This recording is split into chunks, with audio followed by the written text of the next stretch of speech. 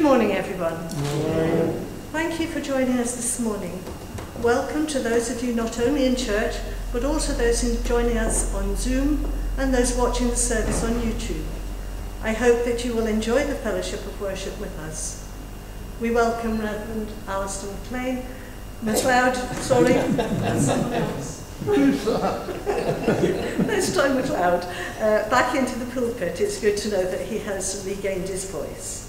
As previously intimated, having moved from COVID level 0 to below 0, there is no longer a legal requirement for social distancing of 1 metre. However, there is a recommendation from the Church of Scotland that congregations should continue to observe this for the next few weeks. We would be grateful if you would do so. There will be an extraordinary session meeting on Wednesday 25th of August to discuss papers issued by the Presbytery of Fife.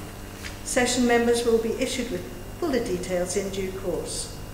Coffee and tea will be available in the church hall after this morning's service. There will, though, be restrictions. A one-way system will be in operation, the emergency exit has become the new normal exit, and refreshments will be served to you at table. Face coverings can only be removed for the purpose of eating and drinking. We hope that this will not prevent you joining us for a socially distanced chat. May I remind you that the congregation is now permitted to stand and sing during the services. If you choose to sing, please remember you must still wear a face covering.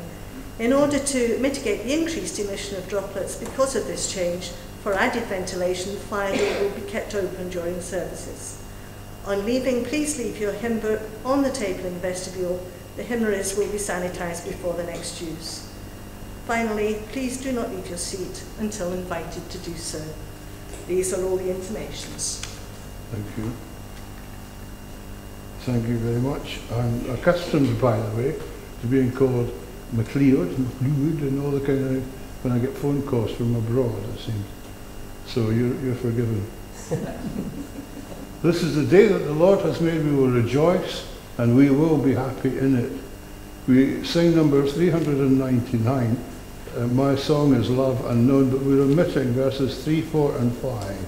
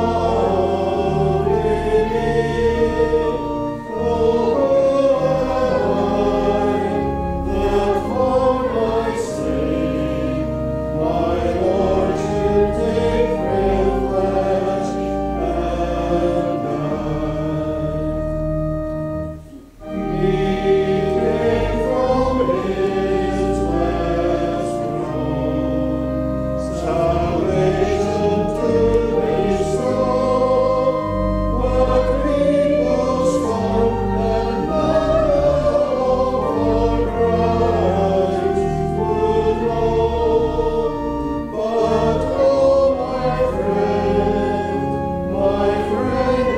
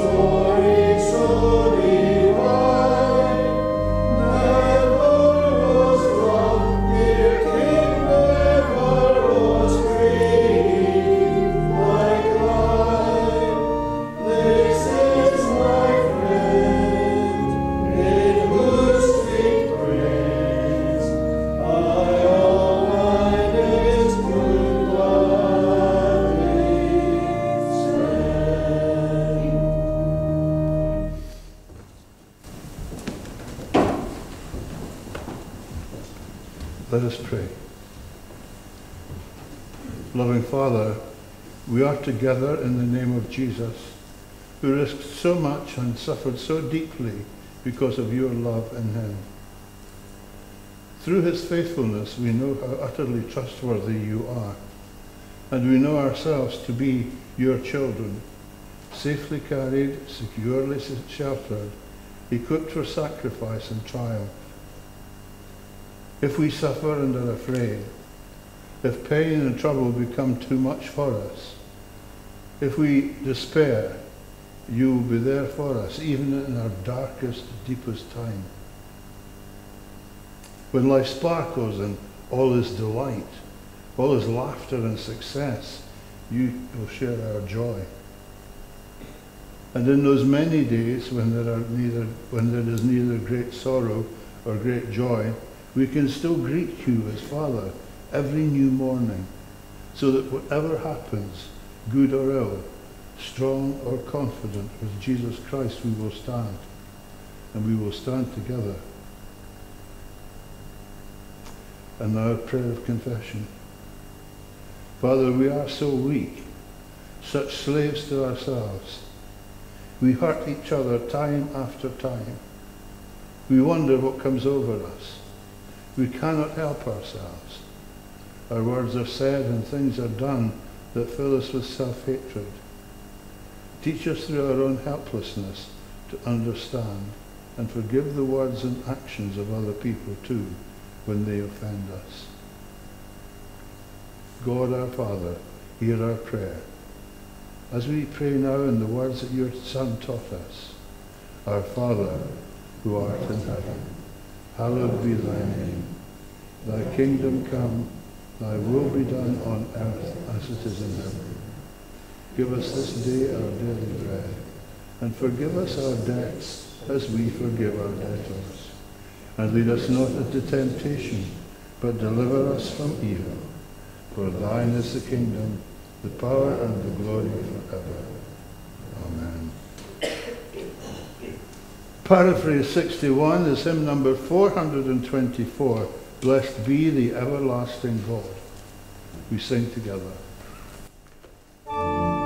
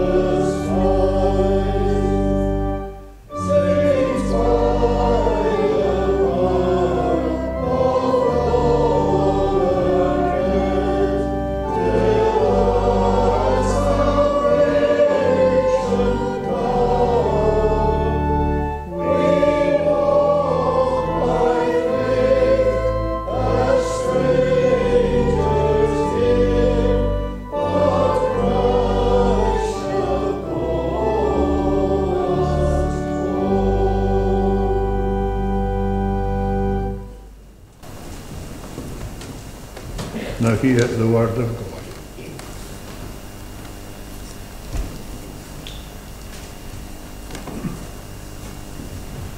Our first reading this morning is from Romans chapter 11, verses 1 and 2, and then from 29 to 32.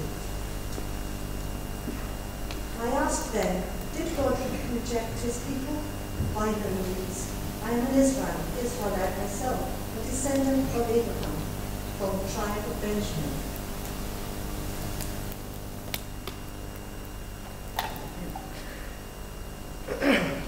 God did not reject his people, whom he foreknew.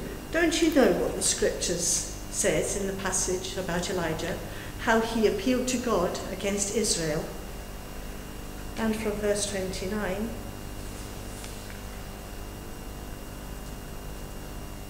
for God's gifts and his call are irrevocable, just as you who were at one time disobedient to God have now received mercy as a result of their disobedience, so they too have now become disobedient, in order that they too may now receive mercy as a result of God's mercy to you.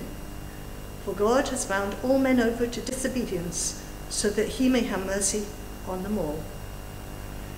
And we continue to read in the Gospels, Gospel according to Matthew, chapter 15, from verse 10.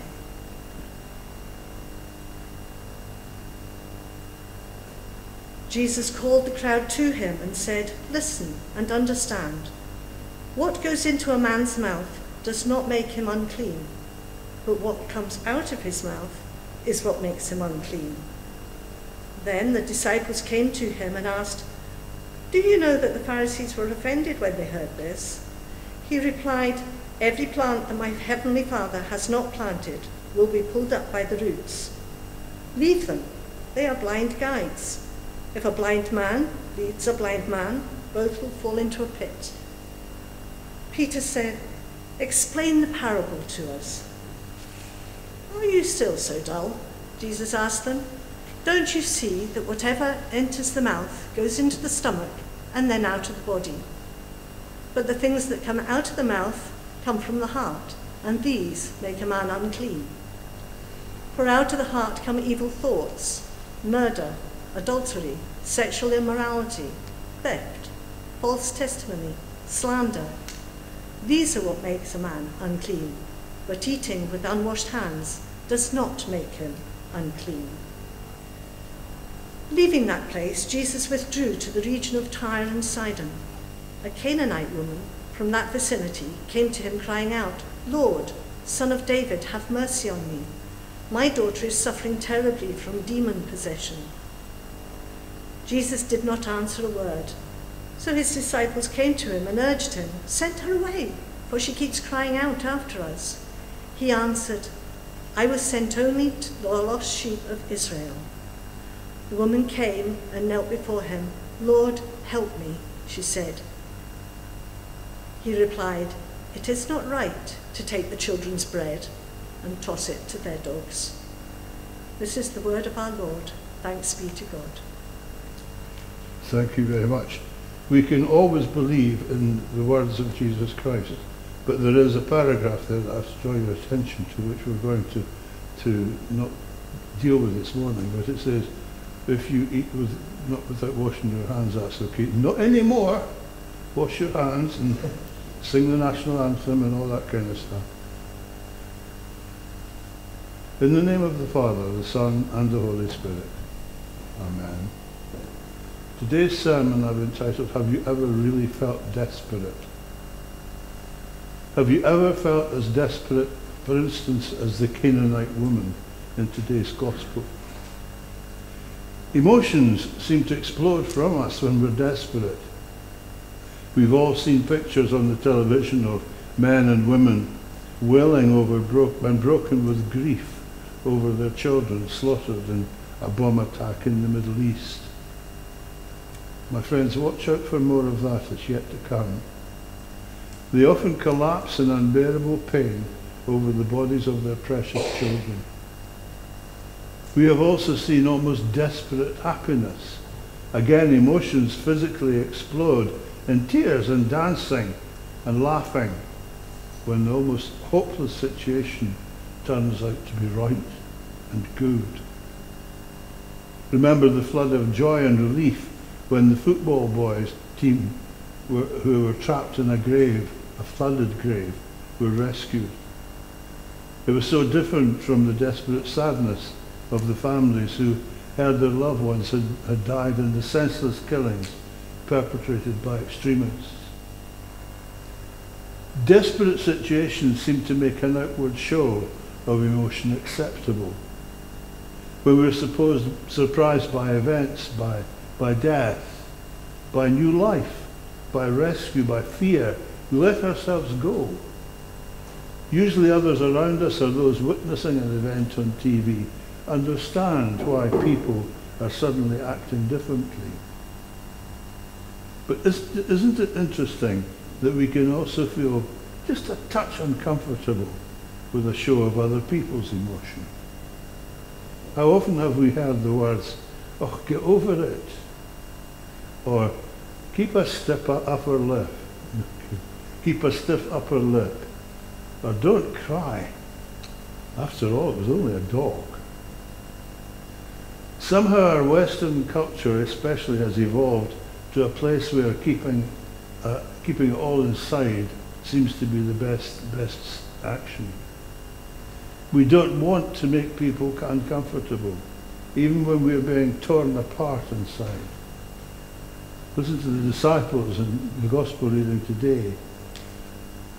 God, send her away. She keeps on shouting at us. The Canaanite woman was shouting. She had a very sick daughter. What loving parent can bear to see their child in any kind of pain? And this woman was desperate. She was desperate enough to break many of that culture's rules concerning encounters between men and women. She shouted not only at a man, but at someone who was special, and she knew he was special. But she not only shouted, she threw herself at his feet when he didn't answer her. She risked such a lot by doing that. But she not only did that, she argued with Jesus too. She put herself in danger of severe consequences. Her desperation overcame her fear. Her concern for her daughter made her emotional. It's easy for us to say, yes, good for her, but what we might have wanted to say if we'd been there might have been something different. Remember, we're not now part of the culture that was around at that time, where the culture was that men were the leaders. Men couldn't be argued with. It didn't matter what position they had. There were always streaks above women. Some of it's all gone wrong, but that's how it was then. What might we have wanted to say if we had been there then? Jesus isn't as good his good old helpful self today. Just been teaching about how people should relate to others. He was then very cleverly trying to stick to those Pharisees who commanded the people to keep every law fastidious, while they themselves were, remember Jesus saying, like whited sepulchres. Some Pharisees were less than good examples to their people, leading fairly self-centered lives, while demanding other people live very controlled lives. So Jesus is saying it's much more important to consider how you use words, how you speak to others, how you praise God, than to think only about what you put in your mouth. What comes out of your mouth either builds up or tears down. And God bless good old Peter. What do you mean, he asks. Jesus reminds him that what comes out of the mouth comes from the heart. To the Jew, the heart is like life. What we say can be life-giving. What we can say could be destructive. And this isn't news to us. So we see Jesus being very frustrated in this passage. His followers don't seem to understand. That wasn't their culture. The Pharisees who were trying to trip him up were deliberately just not getting it. And so we'd imagine that when he got the chance to demonstrate, Jesus would immediately be helpful to this woman. We are surprised when at first he ignores her, and then seems not only to ignore his own teaching, but he is rude to her. I was only sent to deal with the lost sheep of Israel, he said. What? Isn't the second great commandment to love your neighbour as yourself? What are you thinking about here, Jesus? Jesus said so himself. Several things are going on here. We realize, first, that Jesus doesn't seem bothered that the woman is shouting. It's the disciples who are uncomfortable. It's you and I that are uncomfortable. They don't want to be bothered by an emotional woman breaking the rules. Neither do we. Demanding help. Too much. Jesus makes no comment about all of that. We certainly can't presume ever to know what was going on in Jesus' mind at that moment, in that position in time. But perhaps this is an example to us that her emotion and desperation were perfectly understandable and proper. What Jesus seemed to point to is his own mission. He's done this kind of thing before. Remember when his mother approached him at the wedding at Cana and said, "They've no wine left." And Jesus says, "Why are you telling me? It's not quite my time. I'm not ready yet." She was bringing his mission ahead of where he ought to be. He is first mindful of his mission to the Jews, the first of God's chosen people. And this woman is pushing the boundaries. She's a Canaanite, not even of the family. Like Jesus' own mother, this woman knows he can help her. Jesus very well may have been impressed with her persistence, and he pushes just a bit. It's not fair to throw the children's food to the dogs. How typical of that time. The Canaanites were considered less than respectable by the Jews. They weren't even good enough to be alongside dogs. But is it typical only of that time? Here's another lesson this passage teaches us. How have we considered the other in our own cultures? If we're honest, there are those we consider less than dogs today. But this man, unlike the Canaanite woman, wasn't desperate. Her desperation makes her fearless. Even the dogs get the crumbs from the floor. A Pharisee might have slapped her down for that remark, but Jesus seems finally to get by his own frustration and see her as a woman in need, as a woman of faith.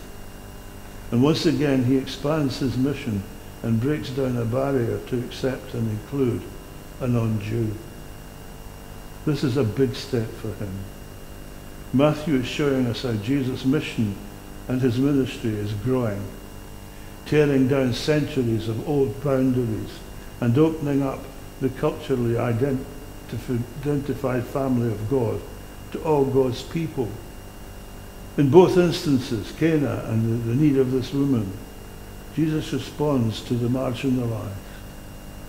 In these cases, to women, but there will be many more, the blind and the crippled in body, the broken-hearted,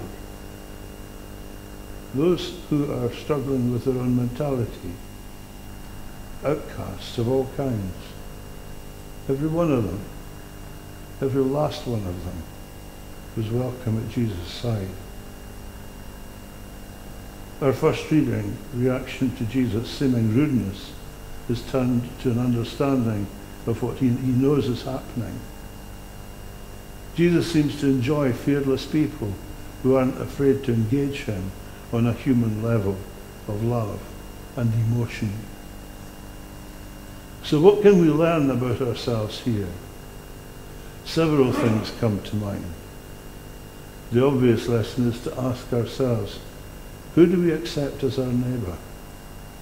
Do we still harbour in our hearts signs of racism? Who do we think of as less than dogs? Living in our current culture of fear is hard. We're bombarded with images and words coming out of some of our own leaders' mouths that put the fear of others into our minds, if not our hearts. Jesus might remind us what comes out of our mouth proceeds from the heart, and this is what defiles. Last week another lady contacted me. She had 11 or 12-year-old son who had been outgoing and very clever. He still was clever, but he was struggling at school. And his personality seemed to have changed, and he became fearless. And the more I spoke to her, the more it became obvious that this boy was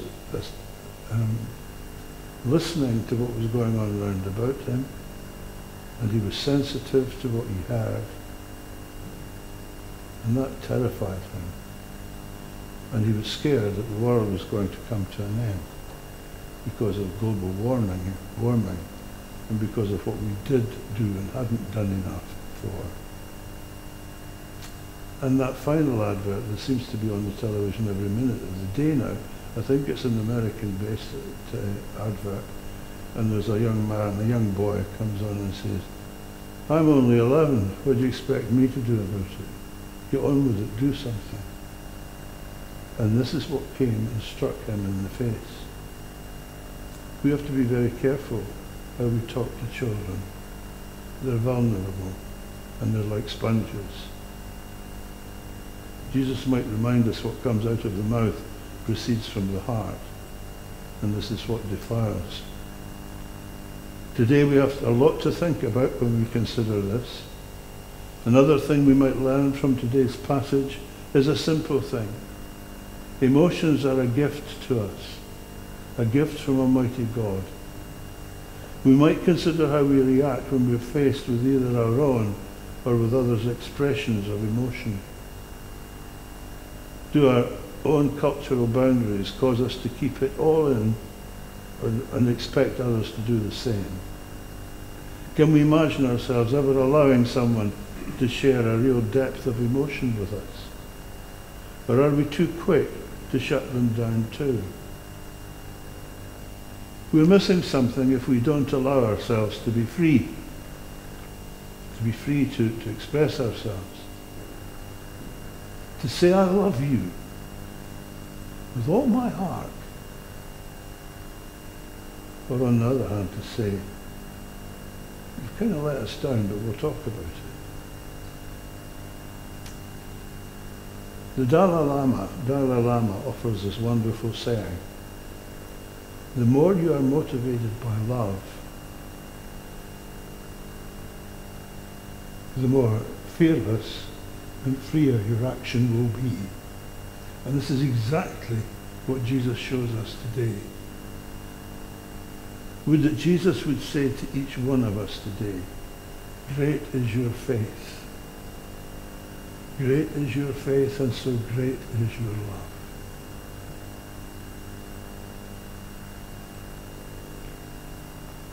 Let us pray.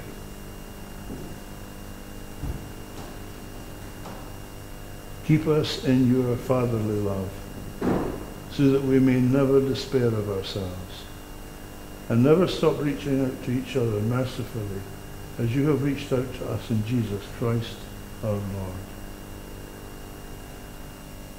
Eternal Father, out of the treasures of your glory, grant us the gift of the Holy Spirit, so that we may grasp the breadth and the length and the height and the depth of your love for us, and find ourselves at last complete and perfect with you and all creation. All this through Jesus Christ our Lord. And now a prayer of intercession.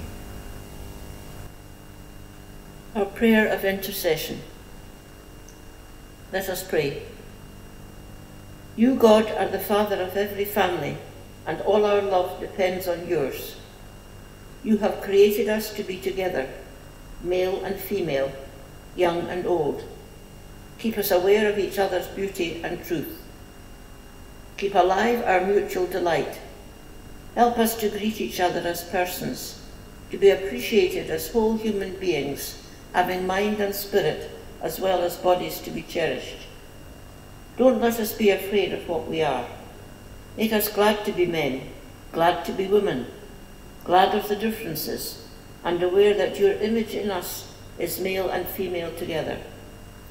We pray for single men and women, and those who are widowed or divorced, that they may feel no humiliation or inferiority in being alone, but may be properly proud and glad of every opportunity to give friendship and affection.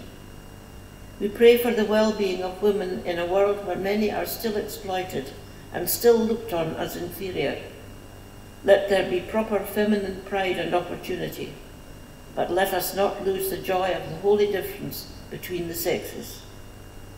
Let us go on enriching life and revealing the glory of human love until your purpose is fulfilled in humanity, brought to the full stature of Christ. We pray for children. May they not be possessed, but nurtured towards freedom to make their own choices, discover their own truth, and go their own way. We pray for families that they may not be possessed, but nurtured towards freedom to make their own choices, discover their own truth, and go their own way. We pray for families broken by divorce or death, and for the children of those marriages. Let there be forgiveness and love enough to overcome the hurt and loss. We pray too for families broken because of the firm commitment of one member to truth and good as he or she sees it. Save all such families from bigotry in their responses to each other, and from any exclusiveness which condemns without thought. Give to those involved strength and courage to bear the hurt, and a love that goes on loving even when love is not returned. Let none of us be afraid to speak the truth as we see it, and to take up the responsibilities of the faith, even if it means going on ahead through dark and lonely ways. Loving Father, once again stability in the Middle East and indeed the rest of the world is parlous. The Taliban has regrouped and is fighting on many fronts. Lord God, ordinary folk look on, anguished for the people directly affected, for sometimes that is all that can be done. Children in Libya, orphaned, sometimes abandoned, are dying for the want of basic food and medical care. It is truly heartbreaking to see innocents live and die like that. Lord, help us to try and find a way to help improve the daily lives of all those we see that are in need, and inspire the governments of the world to take a more concerted effort to look after all children who are the future. Make us true brothers and sisters of Jesus Christ, those who do your will, whatever the personal cost. Keep us true. Keep our hope and faith and love alive, so that we may be worthy of the family name, with Jesus Christ our Lord. Amen. We bring our service to a close, singing hymn 356, Meekness and Majesty. The tune is This Is Your God.